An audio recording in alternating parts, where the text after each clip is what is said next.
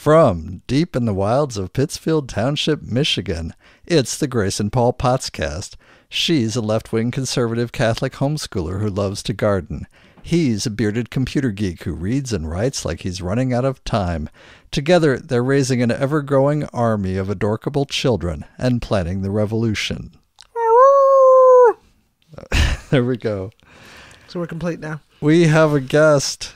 Yay! Welcome, guest. Elias Crim is joining us. Hi, everybody. Hey. So we've got a couple topics, but before we get into them, I want to say a couple things.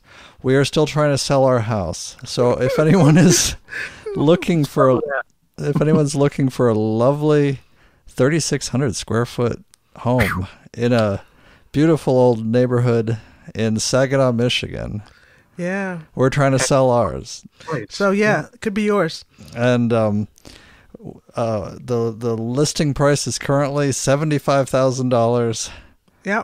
One of the people that attended a showing today apparently told our realtor that he would consider offering $20,000. Oh my God. So we're kind of like, Patience. Makes what? Patience. Oh yeah, it makes sense. Yeah. We bought it at 128 in 2010. So yeah. And we're in deep trouble. Let's just put it that way. That's a kind way to put it. Well. But there is some good news. Yeah. So last week was our 50th consecutive show. Yay! And we started doing this. We did our first summer rerun in this current series of shows last June 18th. Mm-hmm. And then after that, we didn't get a show out for a few weeks, but then we started with conversation number 11 on August 6th.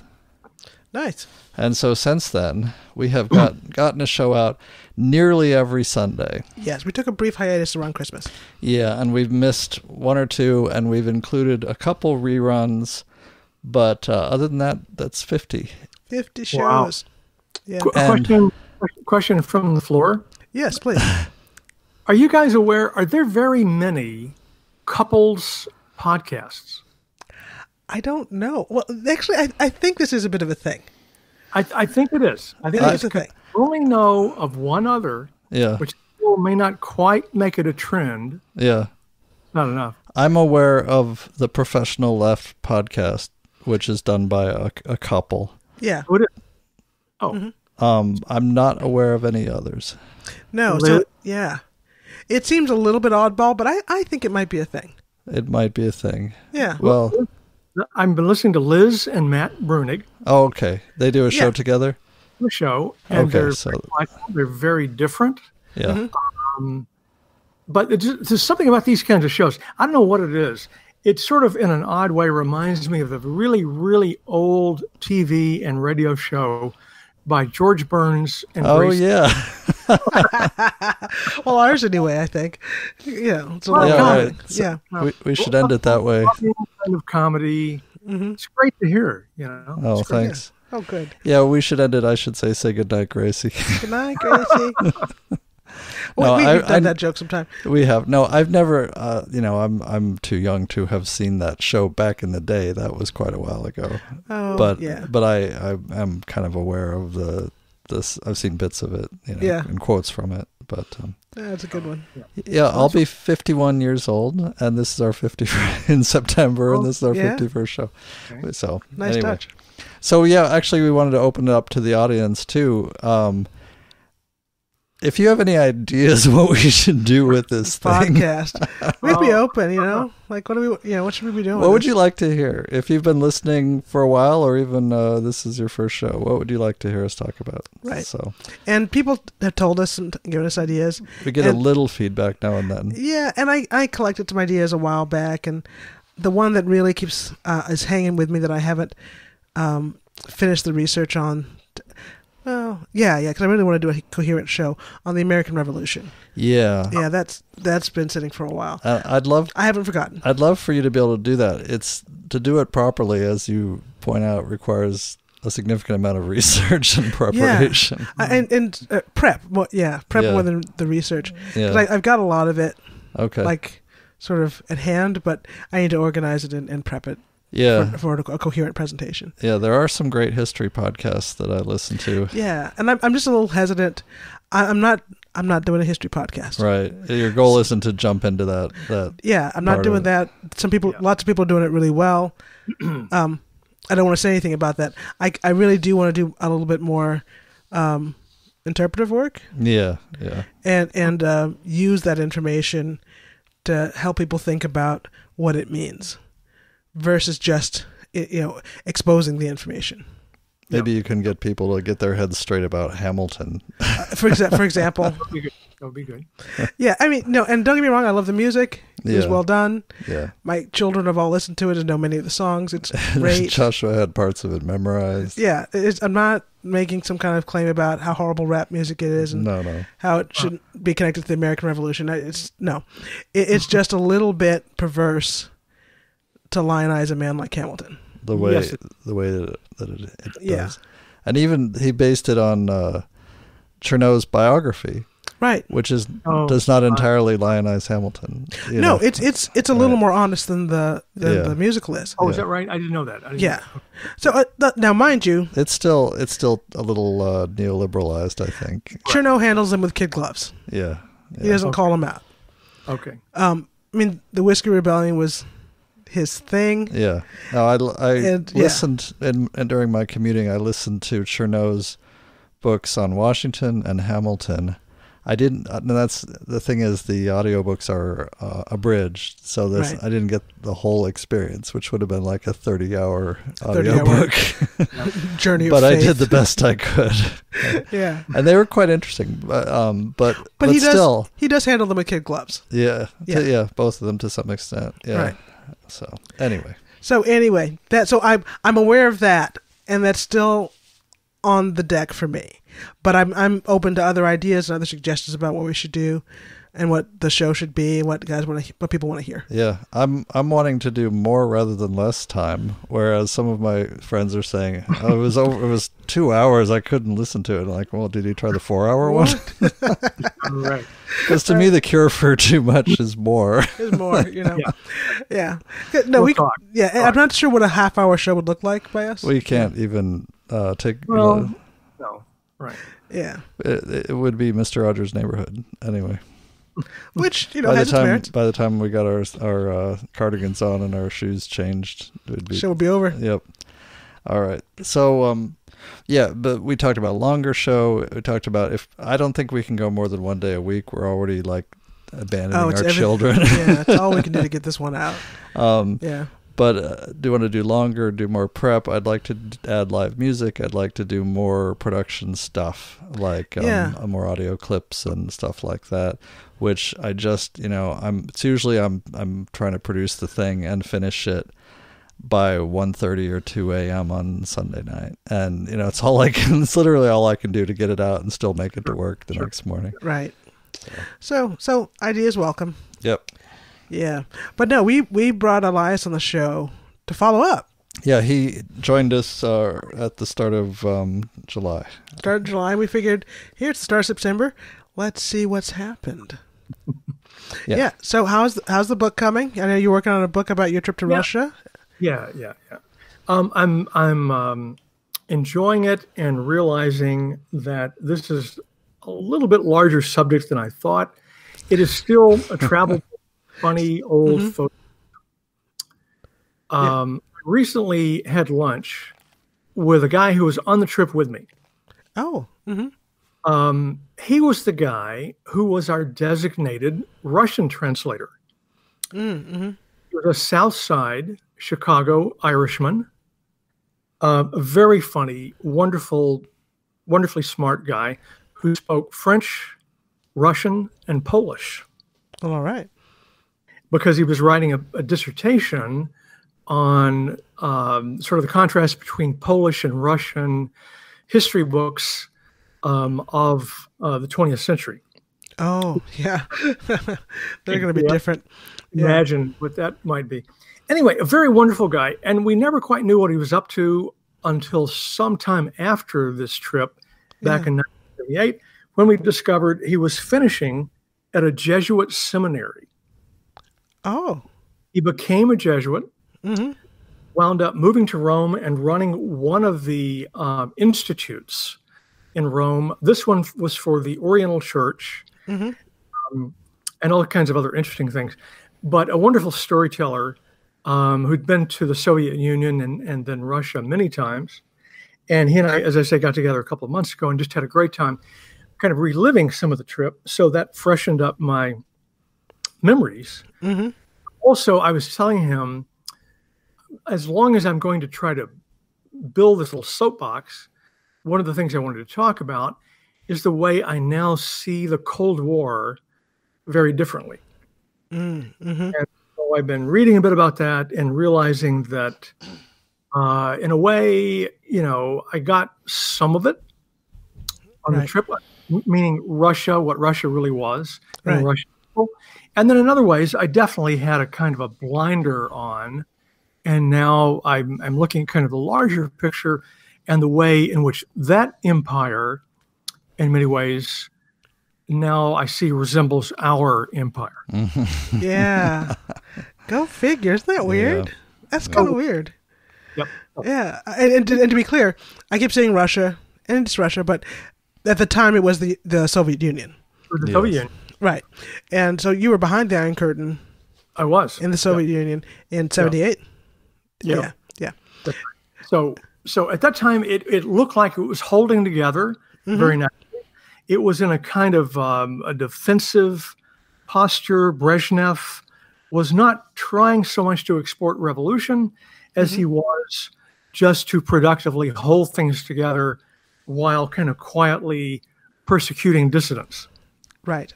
That's pretty much the order of the day when we in 1978. So the cracks were not too apparent. But now looking back on it, I can see them a bit.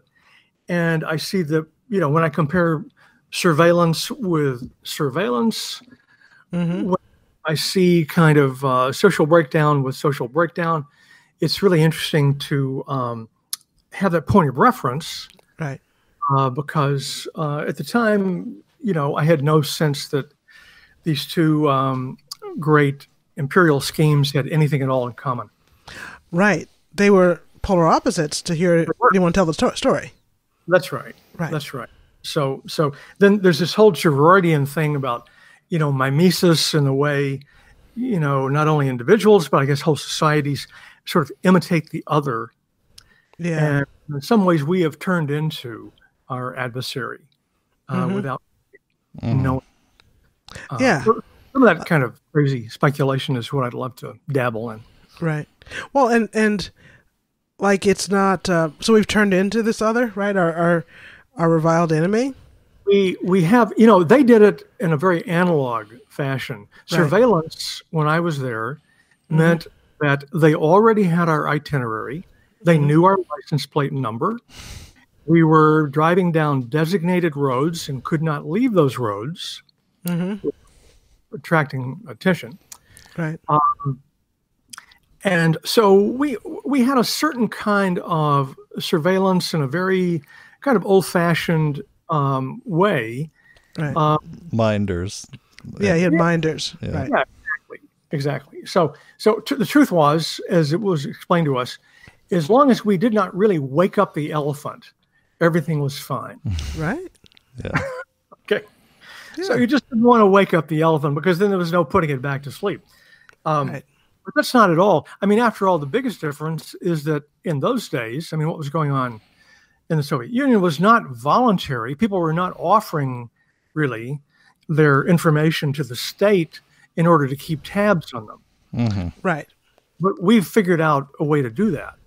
Just get around that little... Right? We're creating our own... Yes. Yeah. People are eager to give away everything about themselves. Right. To the state. So there's that whole thing.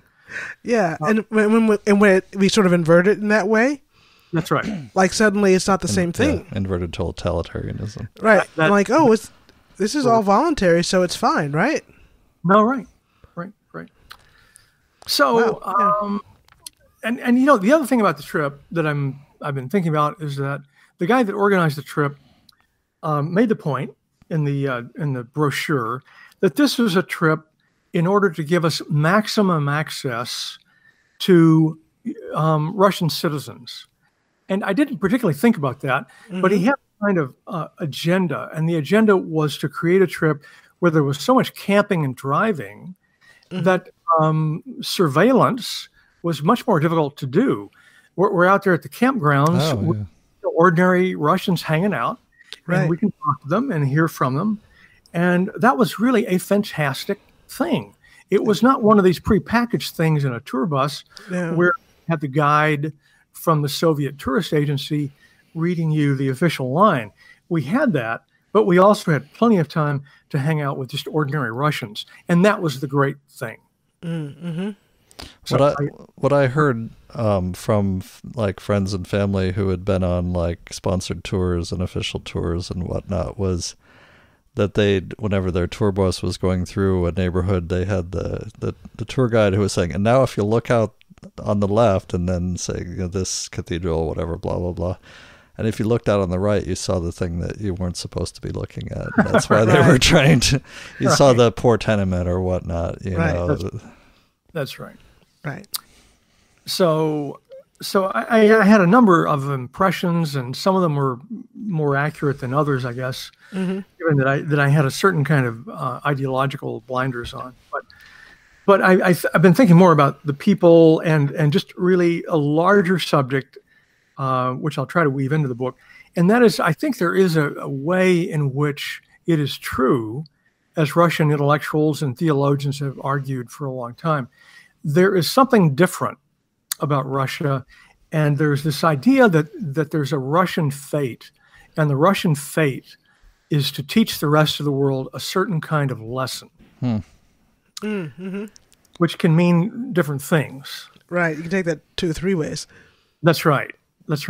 But as I learned more about Russian history and what we were seeing, you know, in the Ukraine near Stalingrad, and just the unbelievable story of these people and what they've been through in the last century or so, there are many, many things to reflect on there that are very foreign to the experience of the West, and particularly America. Yeah. And yet, you know, we need to understand it better. I find it, as a literature guy, I always find it really fascinating to read Russian novels, and particularly Russian science fiction and dystopian fiction. Because to me, they have the darkest, grimmest takes on things. Ice Trilogy, there's a trilogy of novels called Ice Trilogy, which is deeply disturbing and grim and weird. And then also the Strugatsky brothers that did that thing in the park, but like the Zone. Roadside Picnic. Very, very dark worldview, but fascinating. So I'm always drawn to some of these. I would love to see those. Some of these Russian novels. An old comment that Russians are not moderates. They are not in the middle. Nope. Everything, whatever it is, definitely extreme in one way or the other. Yeah. Well, there's it echoes something I like to say about Detroit and Michigan, about how, you know, Detroit is the needle every American city has to pass through. And Russia's got some of that, you know. It does. Our lived experience is something that all humanity will have to come to understand. The collapse of an industrialized society. Yeah, everyone's going to have to. Well, and it's not just like a modern thing. Right. This is a Russian theme that goes way back. That's right. Yeah, so like the fall of their monarchy, the fall of their all that sort of like somewhat presages a lot of other falls. Revolution after revolution. Yeah. And it's a learning that, you know, everyone needs to get that. Yeah. I mean, you can learn this lesson from us. Yeah. So that also, though, implies that we should go there now and check out what our future is going to look like. Precisely, right? Yeah. What's coming for us? Yeah. And similarly with the state of Michigan for the for the United States, you're going to have to wrestle with this somehow. Yeah. There's a wonderful Russian guy named Dmitry Orlov, who's been interviewed by Kunstler, right? Yeah. And he has a book called Reinventing Collapse. Mm-hmm. And it was back in that vogue of books around civilizational collapse. But his is very insightful because he's using the old Soviet experience to say, this is what it looks like. Yes, this is what it looks like. You can do it too. Yeah, where it seems like an awful lot of Americans just they don't believe that any of this could happen because the trend is always upwards. A lot of Americans have their fingers in their ears while they sing la la la la la la la la. I'm just gonna go to work and pretend this isn't happening. Yeah. We're the exception. We're exceptionalism. Yeah. Well, not us. Yeah, here. I know, but not us. No. So it's wonderful, deep stuff, and so I'm hoping to finish it up in a couple of months, maybe, and then I don't know if anyone will pay the slightest attention, but I'm trying to make it entertaining and really more of a travel book and not so much of a sermon, for crying out loud. So, yeah. Well, we're really looking forward to reading it. We're looking forward to it. Yeah. And I think a few weeks back, maybe even 2 months back now, you went to a socialism conference in Chicago. I did. Yeah. That was such a wonderful, weird little excursion. I got to say that part of the fun of this is that, as you guys know, I'm a boomer. I'm one of these guys. I mean, I always had the idea. You admit that in public still, or after age 50, there's something somewhere that says you're really not supposed to change your mind about anything. Yeah. And it's just astonishing to me how much I've changed my mind about. That's funny. Right. Yeah. Right. I can't quite explain it. I give Pope Francis some of the blame. Mm-hmm. He should be blamed for everything. Really should. 2008 gets a lot, Yeah. But anyway, so part of my revision of my Cold War understanding also has to do with other kinds of political systems, and there's lots of buzz about socialism and all that. And I saw this conference was coming to Chicago, which is an old socialist city. Mm-hmm. Yeah. Ways, a lot of history there. And I thought, this would just be a fun errand to go sit in, sort of Hunter Thompson style. Or you're starting out with ether and then the acid kicked in and all that. I hope not. I hope not. Just go do some gonzo thing here. Yeah. Well, that sounded like a little more than I was really up for, but it was fun. It was great fun to go to this rather nice, thoroughly expensive neoliberal hotel in the South Loop and hang out with, I think, 300-400 people. Oh, good. That's a sizable gathering. Yeah, that's all right. Shapes and sizes. And it reminded me in some ways of an overblown teach-in. Mm-hmm. Oh, yeah. There were a number of people there, some older, some not quite so old, but they're doing workshops, numerous workshops that were dissecting previous revolutions. And we were sifting through the ruins, trying to figure out what could we learn here, what went wrong, why did this not follow good ideological principles, what broke down, all kinds of different things. It was Portugal, and it was the Russian Revolution, and it was France in '68, and 1868. A very interesting, slightly wonky kind of effort to try to get our minds around what all that was about. Right. And then there were numerous other workshops that were more about sort of identity politics and things like that. But it was sort of a weird combination of kind of a pep rally. Every time there was a general session, things got a little rowdy and edgy and fun, and we started chanting about abolishing ICE and stuff like that. Oh, that's always good. And then we would break up and go to the workshop on the Egyptian Revolution of 2011. Wow. Oh, okay. Wow. So it was sort of fun. It was sponsored by the International Socialist Organization, which is a particular kind of approach to this and works out of classical Marxism and Leninism to some degree, but is not communist. Mm-hmm.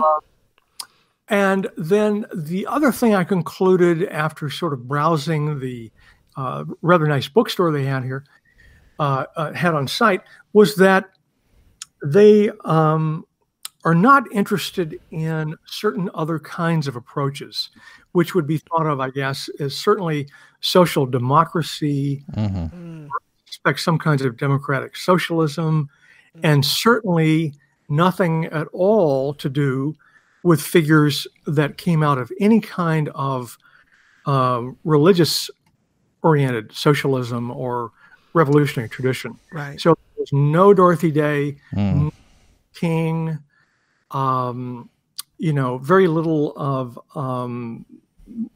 solidarity, that kind of thing. Just not really a subject. I think that's disappointing to hear. It is disappointing because Grace and I are busily trying to actually broaden our understanding of socialisms, and recently we just started reading The Conquest of Bread, Kropotkin, and I'm trying to wrap my head around some of these anarchist thinkers that people have been recommending to me. Sure. Yeah. And look more at non-authoritarian, non-statist, more distributed, more egalitarian socialisms. So. Right. This seemed to be focused really almost entirely, exclusively on how to create a workers' movement. So which isn't bad. That's not bad. Which is in one way an important focus. But it also meant that other kinds of social efforts relating to, other kinds of ownership or agriculture or, Kropotkin did not come up. There really was very little, as far as I could find, of that. So really more just kind of conventional and old-style radical organizing. And, as I think about it, one of the odd things about that is the unspoken assumption that we're still talking about organizing at a workplace. Yeah. Yes, yeah. Okay. Yeah, we're not addressing that assumption, right? Yeah. Right. So can I just step back just a little bit here, and just no wrong answers. I want to hear what you how would you describe or separate socialism from communism? How are they different? Communism is clearly the state seizing control of all means of production. Okay. Therefore, there is a vanguard elite that becomes the party.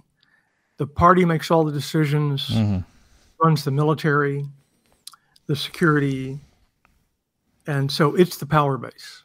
Right. The various socialisms come up with, I guess, different degrees of state involvement, but I would say, as far as I understand, don't assume that the state is seizing all of the means of production in this rather totalizing way. Okay. Yeah. Now, are there other communisms that sounds like state communism? Yes, well, that's there's right. like anarcho-communism. Yeah, maybe. People talk about anarcho-communism, anarcho-syndicalism, which is, communism, but no state. Yeah. Yeah. And so, actually, communism without a state sounds like distributism to me. Right. Yeah, we're still trying to wrap our heads around this because people don't come out of school typically having studied socialist revolutions. No.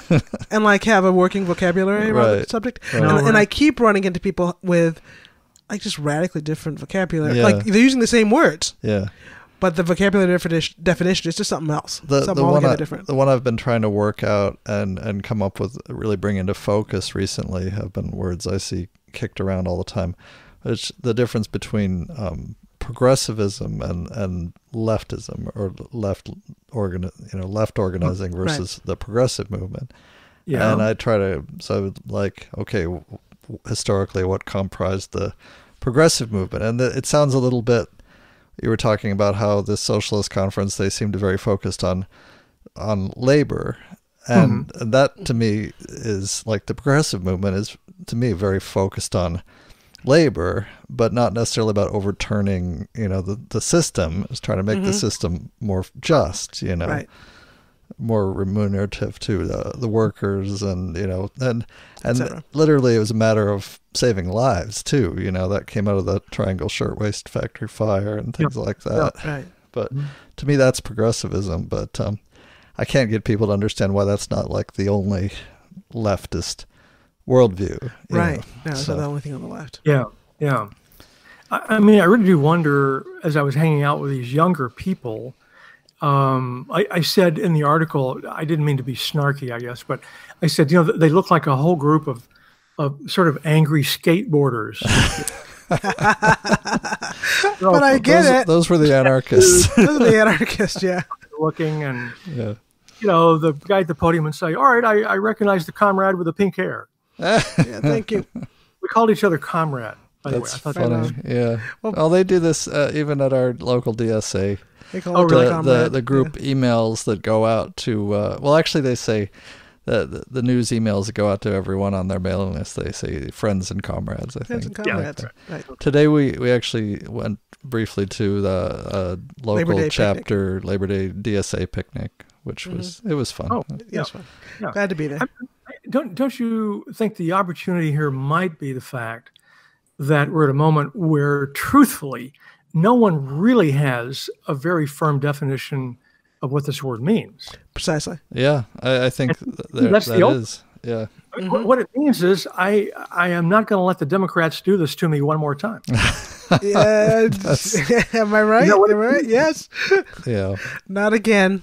Not Hold again. the damn football. There's certainly a lot of energy around that particular feeling. Yeah, right there. At least that. I mean, that's not exactly a program, but it's a starting point. But something. It's it's a start. Yeah, it's a starting point. It's not a funeral. I want to see if we can get on the show sometime someone who was at the Pittsburgh Rust Belt DSA conference, because that was a thing that happened recently too, and I was trying to figure out if I could possibly go, and it just wasn't in the cards, budget and time and whatnot. But I'm sure that some people from our local Huron Valley DSA chapter went, and I'd like to see if I can get a debrief on what happened. What happened there? Yeah. Oh goodness, and just catch us up a little bit on Solidarity Hall. I've heard murmurs about new stuff in the pipeline, but where are we? I'm just doing a little blogging, and I'm making a few people nervous as we seem to be moving toward a more focused, kind of an activist, set of ideas and so forth. Feathers were ruffled. Yeah. Because I think it's time. Okay, excuse me. I think it's time. It's time to do something. Yeah, right. Clock is ticking mildly. So I've been dabbling in. Pete Davis and I are interested in this movement from South America. The Argentine word for it is horizontalidad, horizontalism. It's a form of anarchism, but it's really about the cities. And the proposition is the city has replaced the factory as the revolutionary arena. Right on. Interesting. Yeah. So what's going on in Barcelona? The New Yorker has a piece profiling the mayor, this woman mayor of Barcelona, and he is all about this municipalism movement, which is really a wonderful thing, because what I see in it is that it plays into sustainability, localism, radical subsidiarity. It's got lots of great ingredients. Yeah, all the good pieces are there. You know? All the pieces are there. It's whether or not you can actually organize it into what it needs to be is another question, but all the pieces are there. I think so. Yeah.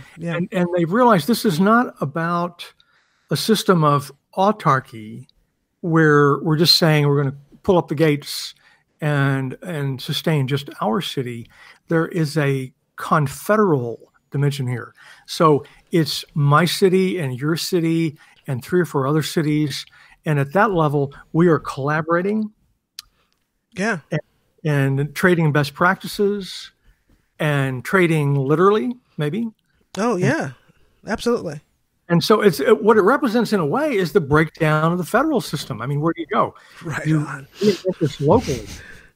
And this gets really very interesting and very radical. Yes. Yes, and I think it's important to note that there will be some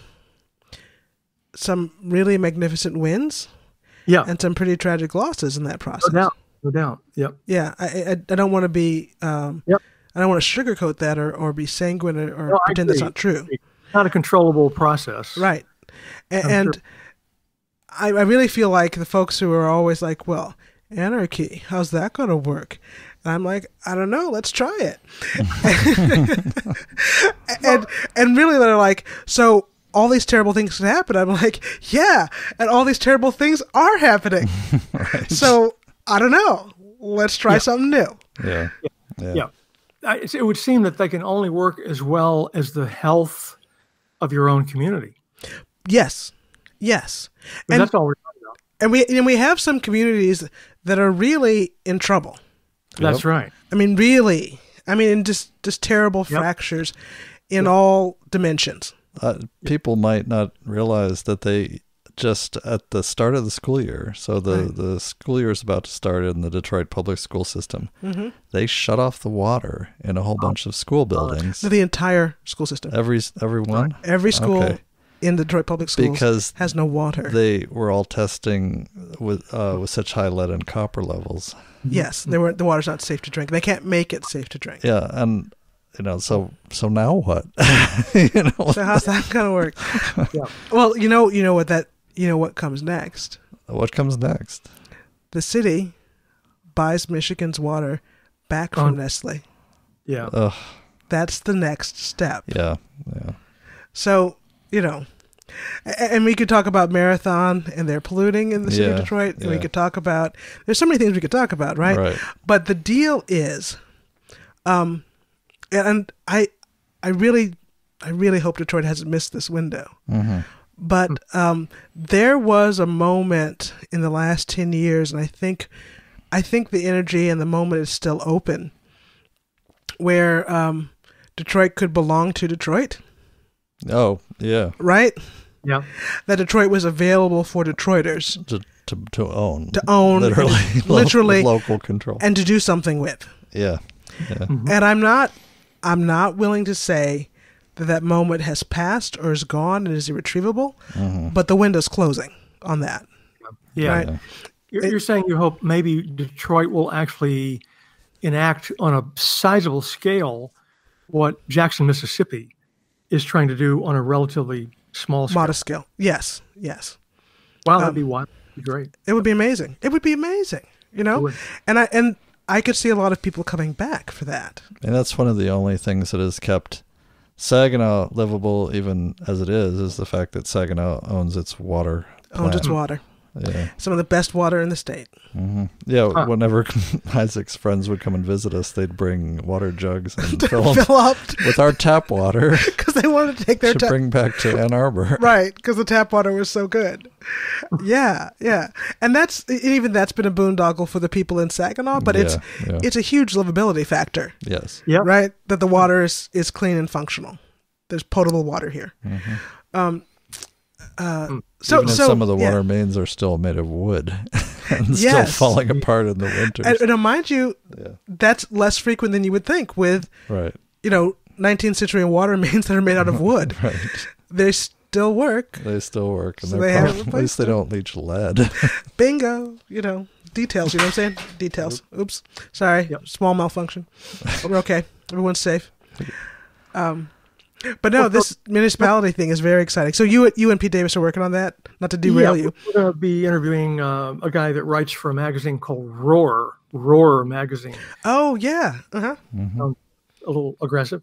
But no, quite an interesting magazine of the left. And they've been focused a bit. I've done some coverage on this kind of direct democracy.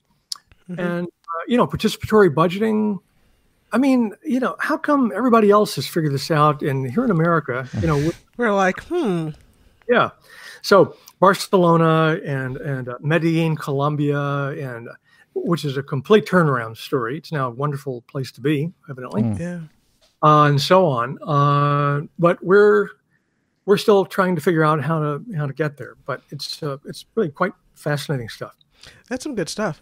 I mean, and I think there is something that we should think about vis-a-vis, like, so how come we haven't figured some of these things out yet here? Yeah. I think we have, and we've actively forestalled it. Chosen not to. Right. Yeah. Like, for example, there's, I think, and I've talked about this before, how Michigan effectively outlawed, they made home rule of municipalities illegal back in the 60s. So, like, we thought about that and said, oh, we can't let that happen. Indiana did the same. Right. So on a state level, we have thought about this. Right. And made sure we can't have it. No, yes, that's right. And I think that's not, Michigan and Indiana aren't dramatic outliers in that respect, where a lot of this municipality has been forestalled actively at a state level. Yeah. So the federal government doesn't even have to do it. Mm-hmm. Right. But, that state law is not necessarily part of the Constitution. That's right. I believe there's things we can do about that. No, right. Well, let me tell you a funny thing, not Solidarity Hall, but just in my own backyard here. Downtown, there is a juice bar. And the juice bar has been owned now for 2 or 3 years by a very nice couple that the guy had a job in Chicago, rather nice job. He dumped the job, bought the juice bar, and then he got drawn into his neighborhood and what was going on in sort of neighborhood development. Mm-hmm. And he got pretty good at it. And he also got interested in strong towns. Oh, yeah. So he had a great conversation about strong towns. And now he is seriously noodling a run for mayor. Oh, hey. Nice. Oh, yeah. So I've been saying to him, Bill, the reason I'm interested is not because I care about these partisan debates or anything close to that. I think we could find a group of people in our little leafy college town who are interested in a different kind of development, a different way of going forward. What we have right now is sort of economic hunting, not economic gardening. Right. We have a proposal for a big transportation-oriented district project, which is built to a finished state, as Chuck Morone likes to put it. Mm-hmm. It's a big bang project. It's tens of millions of dollars. It will make money for a rather small number of people. Mm-hmm. It will temporarily employ some local tradespeople. But it is not incremental. It is not fine-grained. It does not build urbanism. Mm-hmm. And nobody has any idea what it's going to do to parking or the kind of dynamics of the downtown, since it's just adjacent to downtown. But somebody needs to run and talk about this. And so this guy at the juice bar, my friend Bill, who's a wonderful, bright guy and really is into strong towns, really understands what Chuck's talking about, he is about to announce, and I'm very excited because in my town, maybe like in a lot of little, even red towns, there is really something bubbling. Yes. And it's great. Yeah, it's palpable. It might run the tables. I don't know. Yeah. The other side is just on fire, and their idea of development is to act like a bunch of crazy free-spending liberals and make these big bets on projects that may or may not work. See what happens. And actually go to the right of that and say, no, let's do lots of incremental projects. Let's focus on our backyard businesses. Let's build up the downtown retailers and so on. And I think it's a winning story. It's a winning solution. Yeah, that does sound like, from having heard Chuck lecture about that does sound like the approach of, fund 100 projects, not one. Or 1,000. Yeah, I mean, really, let's do something for real. Yeah, and I think the other plank in the platform that will be a winner is to just run on transparency. Yes, yes, absolutely. Yeah. So but that's the strong towns. This piece of the strong towns message. Mm-hmm. So let's say you do one project and you put all your eggs in that basket, and it doesn't pan out. Right. But let's say you do 100 projects, and 75 of them don't work out. Right.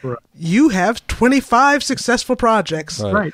for the price of the one that failed. Yep. Oh, right. Right.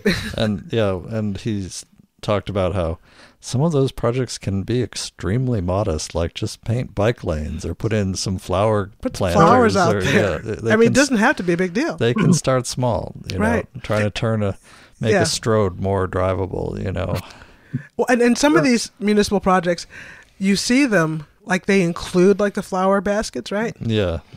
And the line item in the big project for the flower baskets is like $250,000 or $1 million for flower baskets downtown. And you say to yourself, who got the flower basket contract? I know. Whose brother-in-law runs the florist? Runs the florist, right? And got the contract to keep them watered every day. You know what I mean? Yeah. So the when you do this sort of modest thing, this incremental thing, no one's spending $250,000 on flower baskets. Yeah, that's not happening. That's right. And I know there's all kinds of pushback about why it costs $250,000, but sure. We're all rational people, and we know that that's not what flower baskets cost. Right. So, yeah. Well, what I'm wondering is if there is a certain population number above which things begin to change around your city hall, or maybe they should change around your city hall. They should be different. Yeah. We're a town, a friend of mine is very conspiracy minded, and he believes that all of the bad actors, in his view, down around City Hall and the developers, they all meet late at night while we're at sleep. And they come up with these schemes. And I've tried to explain to him and say, look, no, man, that's not the explanation. The explanation is all these people went to high school together. Mm-hmm. Yes. Yeah. They trust each other. And they meet at the diner at 8 a.m., not the middle of the night. No, they meet at the diner at 8 a.m. in broad daylight in a public location. You could sit at the table next to them. Yeah. Exactly. So what we got to do is face the fact that after the town gets to a certain size, it sometimes happens you've got to do business differently. Yes. You've got to get out of this paternal thing. Right. And this friend network thing. Oh yeah. Mm-hmm. Yeah. Oh yeah. It's so easy to do, but it has very bad effects. And our town likes to talk about how we're so civically engaged, and then City Hall does things to disengage us. Mm-hmm. Oh yeah, we were talking about that at the picnic. Yeah. A lot of the people at the DSA picnic are local folks who are trying to get some organizing done with groups working with City Hall. So with the city council and and they disengage them at every turn. Yeah, just the way they try to pry them off of try to minimize their work and shuttle them into stuff them back in their box and their corner, their penalty box. It's really even just hearing the stories is frustrating. It's hard to imagine living it, trying to do it every day if this is your activism. I mean, there's a kind of a syndrome, and it's something about defensiveness and some kind of fear of the public, or the idea the public's just going to screw this up. If you try to engage them and start holding charrettes, God forbid. Oh my God, not that. No good can come of that. Well, no, and it's kind of like, the 10th graders that are having a sleepover, and if they invite the new girl, it won't be the party they had in mind. Mm-hmm. And if you invite the people, the outsiders, to your party, then it's not going to be the party you were thinking of. Right. No, control. Right. Control. And I find most of us, in most spheres of our life, are still in the 10th grade. Yeah. And you're like, well, don't invite the weird kids. We don't talk to them. That's true. It'll be bad. That's true. So you can't, they can't participate. Yeah. And I think the way to do this, though, I'll give you my personal strategy. Yeah. And matter of fact, I think I mentioned this the last time we talked. I'm trying to be a goo-goo. Mayor Daley's old term for the people from Hyde Park that come up and always want to talk about good government. Yes. They just drive me crazy. They're just so impossible. But I try to come on not as a crazy radical, but as a goo-goo, and then we quietly sort of smuggle in. I mean, this is Indiana. Smuggle the radicalism under the radar. It's the best place for it. Right, at night when nobody's around. Right. Why do you think we record in the middle of the night? Yeah. Why am I still uploading this at 2 a.m.? Right. I think that's the only way we're going to get it done. Yeah. That's why we do it. No, so that's. I think you're onto something. Did I put a bug in your ear already about sociocracy? Let's see. I sort of vaguely know this word, but I don't really remember what it is. Yeah, it's branded for American audiences as dynamic governance because Americans get frightened when they hear social things. Oh yeah, right. Right. So, but in Europe and other places where people have used this, it's they call it sociocracy. Yeah. And it's was developed as a business governance model that's more democratic. In fact, really deeply democratic. The book I would recommend is getting to a deeper democracy. Okay. I'll verify that title so I can put it in the show notes. But it's a very good book, and that's written for an American audience. Cool. But let me see if I can summarize it very quickly. Okay. So, and how it would work, say, in a political setting of a polity. So let's say we have wards and we have city council and so on, and then in many places wards are broken down even further. Yep. So let's take your smallest unit, say a neighborhood or a precinct. That neighborhood or precinct would elect, but I use that term loosely because you can't run. Yeah. Everybody votes for the person they think would do the best job. And the top two winners, because remember, nobody's running, but everybody's voting. And they select the members of their community they think would really represent them well. Those two individuals now have a role at the next level of government. Mm-hmm. Let's say that's the ward. So they manage your ward. So those two people represent the precinct and they go to the ward. And so in the ward, all the precincts have a couple of people from each precinct going to the ward to manage things that need to be managed in this sort of horizontal fashion. Uh-huh. Now, mind you, what this is integrating horizontal organization so that you can confederate across a wide area. Okay. Mm-hmm. So every person who's in some senior level, whatever it might be, if you want to think about it as a hierarchy, got there because the individuals in their community of origin thought they were the best person for the job. Mm-hmm. And I have to emphasize this, not because they ran for the position. So there's no campaigning here. There's no campaigning. There's no anything. So in a work setting, let's say you've got a job unit that does accounting, and you need to represent what accounting's needs to the next level. The accounting office would say, well, who do you think here should be doing that? And everyone by secret ballot would say who they think should be doing that. The name that comes up the most is the name that does it. And so on. And there's a danger of a popularity contest. Yeah. But that's why you take two people. Mm-hmm. Right? You can usually break that kind of popularity contest dynamic by taking the top two names because they're not necessarily, you might think they might be the two most popular people. It's usually a popular person and an extremely competent person is what usually happens. And the combination of the charisma of the popular person and the competence of the competent person gets a lot done. That's cool. Yeah. So that's the nuts and bolts of it. And they've done some experimentation at a very low level of how you might use this to manage a large federation. And many corporate entities throughout Europe use sociocracy to democratize their workplace as a functional method of government. Wow, cool. So check it out. I'm on the website right now, and I want to see if you're aware of their blog post about strong towns. Oh, I haven't read that yet. No, that's amazing. Can you believe this? I am on the sociocracy.info website. Right on. Oh, and they're talking about strong towns. Of course they are, right? That's hilarious. Sociocracy in Civic Life. Mm-hmm. The title of the post is Strong Towns and a Way Forward. Yeah. And it says, the organization's methods for building strong towns are distinctively sociocratic, entirely practical, and nicely framed. No unfamiliar names or distracting variations, accepted practices. Mm-hmm. How about that? Yeah. Cool.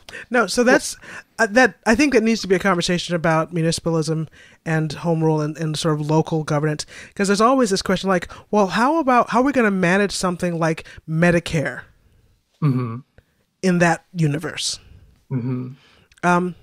We can do it. That's what federation's about. Mm-hmm. That's what confederation is about. Is about connecting with each other for things that where we have a shared concern. Very cool. I was not aware of this, but it does seem very close indeed. I can't believe the strong towns thing. It also comes out, the municipalism thing comes out of this guy, Murray Bookchin. And so Murray Bookchin is the kind of rumpled Jewish Greenwich Village philosopher who is behind a lot of the Spanish Indignados movement in Barcelona, of all things. Oh, that's weird. Yep. Like he just had friends? He had friends there? Mayor of Barcelona, this woman, Ada Colau, is all about Murray Bookchin. All right. And his form of municipalism, which he got, by the way, from ancient Athens. Oh, yeah. Uh-huh. Read a lot of ancient history. So, but these things tie together, obviously, very closely. Mm-hmm. So that's very cool. Yeah, and the city-state was a city-state for a reason. That's right. Yeah. Right. Not a state-state. Not a state-state for a reason, because it had a functionality that belied the infrastructure that we've built, the modern infrastructure. Yeah. There's a certain granularity where it makes sense and works. It makes sense and it works. And actually, if you subtract our modern infrastructure, what we're doing now for the state doesn't even make sense. Yeah. Right. Can we subtract our modern infrastructure? No. I keep hoping. But just wait. Yeah. But then we couldn't have chats with Elias. That's true. We do need an internet. Yeah. Yeah, but I'm not sure we need the state to have the internet. So Right. What did Aristotle say? Aristotle said, more than 5,000 people, you're gonna lose control. It's gonna be out of control. He was onto something. Just saying. Yeah. Right. I would set it at 300, but what do I know? Yeah. Do you want to move on to our other topic? Do you think we have time? What time is it? Been? I don't know. Where are we? Do you know what time it is on? Whatever you like. He says whatever you like. Oh yeah, no. What time have you got there? Oh, I'm sorry. I have 9:33. Okay, he's an hour behind us, so he has like 10:30. Yeah. So we've been going about an hour or so. Yeah. So this other topic is a little more freeform, but You've been head up, and I've been head up. I've been head up, and I just this week. I gotta enraged. I've been enraged. Honestly. Yeah. Well, no. See, now Paul's finally sort of tasting the rage that I've Oh, good. dealt with for decades, and just it's not the first time, but it's really visceral now. Yeah, right. And you can't quite put a cap on it. I know. I just kind of it's. What can I say? I've come to accept it now. I'm a hater. I'm just a hater. Well, that's what everyone says to me. I'm just a hater. Yeah. Why can't anything be good and pure? What's wrong with you? Really? No. So the particular the impetus this last week is the death of a certain politician, a senator from Arizona, that has liberals kind of gushing, in this somewhat perverse fashion, Yep. I would call it a performative gushing. Performative gushing, right? And what was it? Was it the New Yorker or the New York Post? New Yorker. Yeah, it said this is the largest gathering of the resistance yet. Yeah. Oh my God! It makes your head hurt, right? It does make your head hurt, right? And kind of like, what am I what am I even looking at? Yeah, no, I just read? I just say I've not even been watching any of this on TV, but just through the lens of Twitter, which is like an obsessive peephole, you know. Yeah, they pointed at different things as like, they come by there's your a little feed. flash. Oh, yeah, little clips, pictures, headlines, and comments, snippets. And I don't actually want to make this entirely about McCain. This week I collected a huge number of articles and documentation and voting histories and things. Because here's the important thing. Yeah, it's not about him. It's not about him per se. What this is about is normalizing the fascism that's been creeping through American society for the last 15 years. Yeah. Like fully normalizing it as our standard bearer of American life. When we were getting ready, I was saying to Grace, so at one point it seemed like for a while there was emerging a consensus that maybe the Vietnam War wasn't a great and noble endeavor and success. Right. Yeah, that seemed to actually be becoming the consensus, bipartisan. That it was a mistake. Yeah, that was wrong. And then even more recently, it seemed like maybe a lot of the pundits and politicians that had been quite so gung-ho about Gulf War I and Gulf War II, about the invasion of Iraq, were having second thoughts and were willing to put in print or in public saying, yeah, I was wrong. That was wrong. This was wrong of me. Now that they all have their, sinecure, their teaching jobs and their posts as senior editors. They got their golden parachutes. Yeah. And now they can admit to how repulsive what they did was. Right. Right. Even people like Bill Kristol. Yeah. So, but it seems like that's just been washed away. We've managed to wash that all away. Yeah. Just clean the blackboard off. Under some kind of wave of nostalgic, tear-jerking nationalism. I don't even know what it is. Well, you describe it. Well, I think it's I've called it this for a while. I think it's crypto-fascism. Mm-hmm. Where it's not the goose stepping in the streets. It's no one wears insignias. Mm-hmm. It's not openly revolting. Yeah. Like, seriously, you're going to attack this woman in the street because she's whatever group? Yeah, which is happening. That's happening. That's what I'm talking. I'm talking about crypto-fascism, right. which accomplishes the same ends, but it's just has plausible deniability. It's part of it has to be that like all mainstream media is now state media. Yes. Yep. And social media is now state media.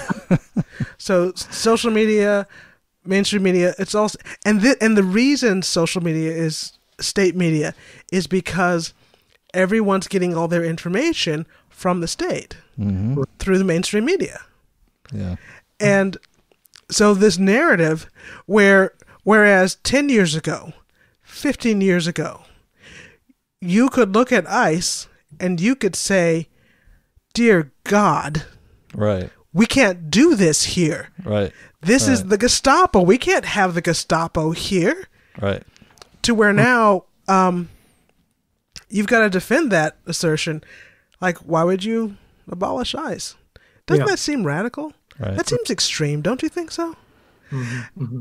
And that's the conversation we're having now, rather than the 2003 conversation about, we can't have the Patriot Act is like, no. It's bad. It's just bad. There's nothing good here. Yep. Homeland Security. You know what that sounds like? That sounds like Nazi Germany. Mm-hmm. And we can't do that here. Mm-hmm. We can no longer have that conversation. Homeland Security is a department, it's a cabinet level department. Yeah. And hey, there are lots of jobs attached to that. Right. Are you trying to put those people out of work? Right. Right. Yeah. I mean, that's the conversation I'm having with people. Yeah. No, last week we talked about how, we can't have universal health care because all the people that, mostly women of color, low-income jobs within the health insurance industry would lose their jobs. Oh, yeah. That's racist. Yeah. So this is... Right. Universal health care is racist. It's actually racist. We have to keep doing what we're doing. Right. The contortions are just, it's just they're bizarre. They're completely Orwellian. Yeah. People in my Twitter feed are saying, hey, I remember this little thing where we all marched against the war in Iraq and the media didn't cover it, Right? Yeah. Did that never happen? Did that go down the memory hole? Yeah. And that's really what we're watching unfold with this sort of national spectacle. Yeah. With this death. Yeah. Is to really just scrub clean the whole memory board and start writing a new story. And it's especially based on complete fiction. Yeah, it's especially dispiriting even with people who you think of as left-leaning. Yes. Alexandria Ocasio-Cortez, Bernie Sanders, all these people releasing statements that are just basically hagiographic, just like wonderful life and career. Robert Reich, on and on. Robert Reich. I unfollowed about 30 people on Twitter, honestly, because I just couldn't take it. Just couldn't take it. Well, so a question here is, someone called this the funeral of bipartisan self-regard. I noticed, that would fit in with this performative nature. Yeah, right. It was also a very kind of elite, kind of beltway, Kennedy Center kind of moment or something. Yeah, it's lots of garment ripping and wailing and beating of breasts. Yeah, and so is it indicative of something, or was it just a moment? And we don't want to read too much into it. I tend to think of it, if there's a broader thing going on, the broader thing I have come up with is sort of Trump distortion syndrome. Oh, yeah. How Trump is rehabilitating, more or less single-handedly, the FBI, CIA, the defense budget, and it just goes on and on. Right. Yes. This is just... I certainly think that's part of it. And I think one of the reasons that so many Democrats, are groveling, publicly is because they think that McCain was the anti-Trump, Yeah. Oh, somehow. And so by doing this, they're, I don't know, owning the cons, Right? I'm going to own the cons. We will completely own them and make them look like fools by joining them and giving them everything they've ever wanted. And I like that term, the Trump distortion syndrome. Yeah. That suddenly all these things that we've known for decades, right, were, is there any nice way to put it? They're just trash. Yeah. Suddenly are now legitimate. They're legitimate. They're good guys. Yeah. Because, he did that one last minute vote against Trump, right? What even was it? Well, there are several cases like that where he did these very high profile statements or votes, which were quickly turned around or invalidated by other less publicized votes. It was high profile because the media made it high profile. McCain was a real gift to the media, and he knew how to work the media, and they loved him in particular because he gave them an enormous amount of access and loved to give interviews and commentary and, do his maverick act. Right. So. And I have to ask myself, right? Was that the point of the Trump presidency all along? I don't know. I'm just the useful idiot theory of Trumpism. Well, no, that all these things can be rehabilitated for public consumption again. That the FBI and the CIA are all trustworthy. If we if we install someone who looks bad enough, everything else looks good by comparison. That George W. Bush was not a moron. He gave Michelle Obama a piece of candy. He's a great guy. But no, seriously. I mean, and I remember during the Bush administrations, there were like two things that people would say simultaneously: that Bush was a moron, and that he was a evil genius. Right. And I'm like, he can't be both at the same time. No, people say that about Trump too. But he's not both. He can't be both. Right. Yeah. Right. So suddenly he's no longer an evil genius. He's no longer a moron. He's no longer a war criminal. Yeah. Yeah. He's a sweet old man passing out candy. Yeah. Yep. And it's just, don't you just feel warm and good inside? Don't you miss him, right? Not at all. Yeah, no. Not at all. I miss him like I miss a canker sore. And people don't realize, who haven't been around long enough to remember Reagan, that one day, love yeah. of Trump will be taught in every child's history class and in every textbook, and it will be undisputed, set in stone orthodoxy that he was the great man, the great man theory. Leader, great, you know. Yeah. Don't you just feel warm and fuzzy thinking about leader. him? Yeah. Do you remember the Christmas tree they had in the White House? How beautiful it was. the like brutalist Christmas tree. Wasn't that beautiful? It was really like understated elegance, I felt. It's a fascist Christmas tree. A friend of ours on Solidarity Hall, a very wonderful, smart woman, has been nudging me over her sense that I am forgetting that the funeral, if nothing else, illustrated a momentary return of civility. Oh my God. Not name calling and labeling and blah, blah, blah, blah. Well, and the point I wanted to make was, and sort of the sense that there was a time when the nation's system worked and all that, and there was comity and so forth. And so what I said to her was, years ago, there were moments when the nation's systems did work together and some worthwhile things were done. Yeah. But that has changed, and they're not working well. And the solution is not to look for the center. Her idea is we got to get back to this, because that's where things got done. And my sense is I don't want those things done. Right. Yeah. The things that the centrist agenda. I don't want that to we happen. don't want that to happen. Right. Yeah, right. Whatever agenda you're talking about, it's probably not what we want done. Yeah. When you put the interests of billionaires and the interests of poor people in a balance, and do what balances them out. Right. You do what works for the millionaires. Yes, right. Exactly. No, so there's no center. There's no center. It might be very disruptive. It might be disconcerting. It's not controllable. But let us have no talk of just some sort of happy middle here. Or that sort of faux civility. Mm-hmm. Yeah. It's faux comedy. I'm not sure who. Yeah, all these comments on Twitter by people saying I'm a lifelong Democrat, but today I am. I love McCain and Meghan McCain and all this, and I just have to scratch my head and say, when you're performing like this, who do you think is watching, and what do you think it's going to get you? They're not going to respect you in the morning, right? No, they're not.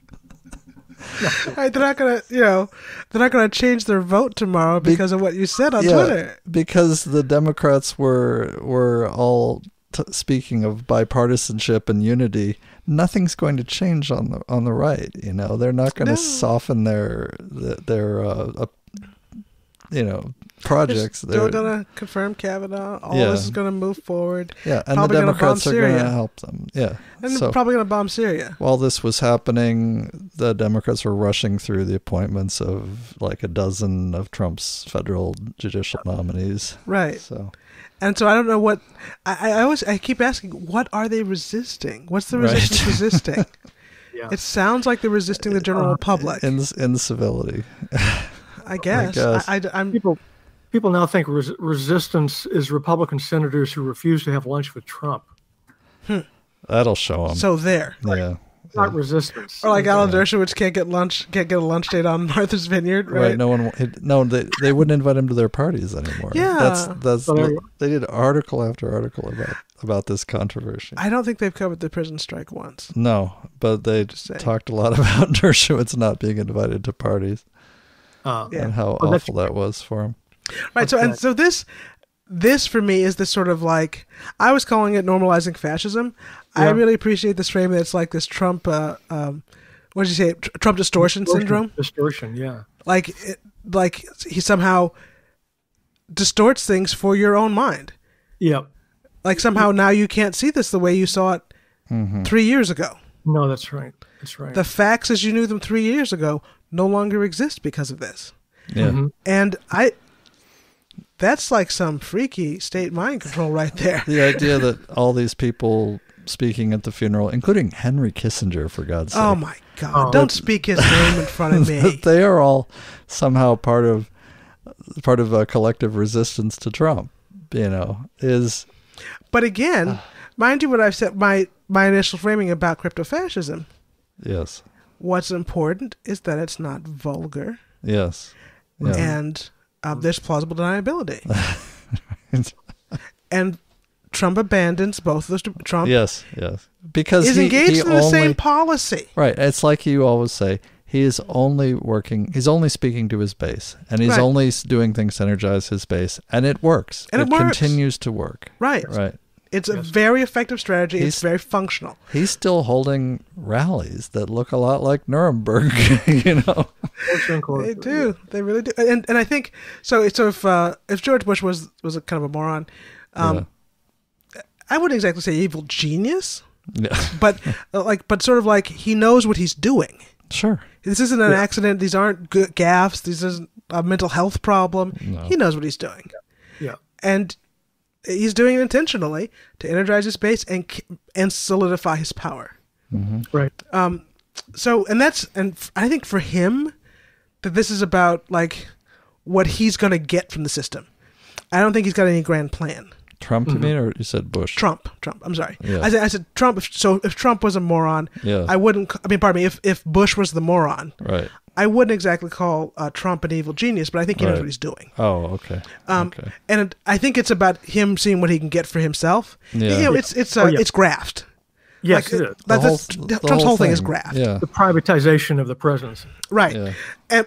But this larger, broader thing that I see emerging, where he's distorting the whole political landscape, tilting the whole playing field, so that something to worry about. Yeah, that's very worrisome. Right. Yes, ma'am. And I don't think he's doing that. It's not. Really, I don't think it's even him doing that. It's not really worrisome because now we're uncivil. No, that's not the real worry. Right.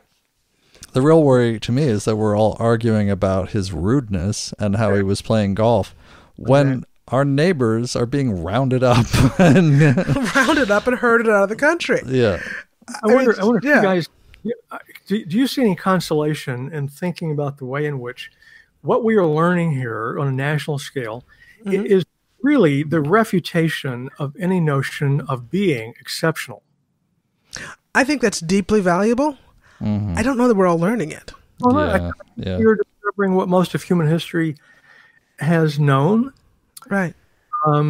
Just how large national state systems in particular can go bad and all the terrible repercussions of that.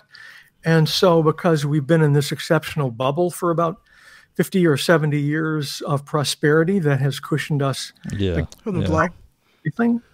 Yeah. And so when that continues to unravel, then it's a hard landing. Yeah. It is. We're just like any other country, just like anyone else. Go figure. Yeah. And it's in the same thing. Physics works for you too. Right. Yeah. No, it's like watching people. A few years ago, I went through a phase where I was very intensely studying all the climate change data and information coming out. And I went through a period of mourning. I did a series of recordings called Mourning Valediction, where I was talking about climate change and talking about basically giving up trying to basically fully embrace a stoicism, about the future. That is sort of a lack of hope, but at the same time, hope for the short term. Yes. Yeah. But people now are just starting to realize that, maybe we're not going to fix this in time to prevent, huge dislocations and population crashes and, famine and whatnot. And watching them, it's a little similar, it feels a little similar, like watching it now happen to people that are realizing, wow, the Arctic's going a lot faster than we thought it was going to. Yeah. And the fires and, so, why you can't see out your backyard in Seattle, right? For example. But But it feels a little similar. Like now people are having this political moment, and they're seeing now in the realm of like governance and politics what I was seeing about climate change a few years back. Mm-hmm. Yep. Yeah. So, and I was commenting to someone that this sort of normalization, and like this mass normalization, because even Obama served to normalize a lot of it. Yep. Yeah. Right. Really normal, because this is the thing with the child abductions at the border. Yeah. That was like new in degree, right? Not new in policy. It wasn't a new policy. Just the way it was implemented. The way it was implemented was new, right? Like but this isn't new policy. Right. Its implementation was new. And we found that implementation egregious and started screaming about it as a nation. Yeah. Largely because of this distortion syndrome, right? Mm-hmm. Where now we're paying attention. Right. And we can even see it or recognize it as grotesque. And some of us who have actually tried to pay attention all along are scratching our heads like, okay, now it's bad. All right, cool. Yeah. And as soon as 45 dialed it back to basically the same policy as the Obama administration, the media basically moved on to the next. Walked away. Yeah, pile of red meat. And I see like individuals who will bring this back to the table and say, this is still going on, this is still happening. Like I see individuals. They haven't even met their court-ordered deliverable by date. And that's like so this sort of normalization has been going on for a while, right? Yeah. Yep. But to see it sort of become come forth as a standard bearer. I was talking to a friend of mine online, and I said, so I have no qualms about punching a Nazi in the streets, right? Mm-hmm. For example, but I don't have a good response to this. Right. I don't have like a real what I feel is like a really good response to this, because yes, Dan Carlin, the guy that does the Common Sense podcast on hardcore history, he's literally given up. He's done a couple shows where he just says, I don't know, we're in uncharted territory. Stop asking me. I don't know. Right? I've got no answers for you. I have no answers for you. And so, yes. And we see that like the sort of the Antifa approach to the open fascists was very effective at tamping down attendance. Right. At the rallies. For the next rallies, right? Yeah. Where a lot of like physical violence happens on the streets and to specific targeted communities. Mm-hmm. So that's we got a strategy, an effective strategy for that. Right. I don't know what the effective strategy is for this. When it's the state. right. Yeah. So my friend's response was, there's all there ever is. There's community and righteous anger and solidarity. Yeah. Well, that's all there ever is. That's all you can do. I take hope in a comment that I've heard Chris Hedges make, which is like when some relatively small portion of the population, and it's not 50%, it's not 90%, it's like 10%. It's like 10%. Right. Just refuse to participate. Oh yeah. Things change. And you rally, that percent, you reach a certain point, and the government can't continue. They can't keep doing what they're doing. They just can't do it. Right. Because they don't have plausible deniability anymore. Right. And also there's it hits the economy too hard. Right. And so all their owners are angry at them. They're angry. I'm losing money. But that's not how you get a big socialist revolution. That's how you get That's how you stop the fascist gulags. Yeah. Yeah. Right. So. I mean, and so that's why this prison strike is so exciting to me. Yeah. That Oh yeah. I mean, they already ended up like dropping phone rates. Yes, like it's already having some positive impacts impact on the lives of incarcerated and the Oklahoma school teachers busted loose. Yeah. That's so good. these strikes are really great. Yeah. I'm glad to see them. They're pushing the needle a little bit. Yeah. And some folks are waking up to some of this stuff. Yeah. But yeah, what it captured me when he said, community and righteous anger and solidarity. That's just how I define love. So, and that's really the only weapon there is. And that's what gets you out of bed in the morning. Yeah. Yeah. That's right. All right, guys. I think, are we there? I think we're there. Yeah. All right. Thanks for joining us, Elias. Thank you so pleasure. much. All right. Well, we find light in the darkness. That's what we do. Yeah. You've been listening to the Grace and Paul Pottscast. Check out the show blog at pottscast.blogspot.com, where you can leave comments or search for the Grace and Paul Pottscast on Facebook or YouTube. Bye. Till next time. Bye, guys.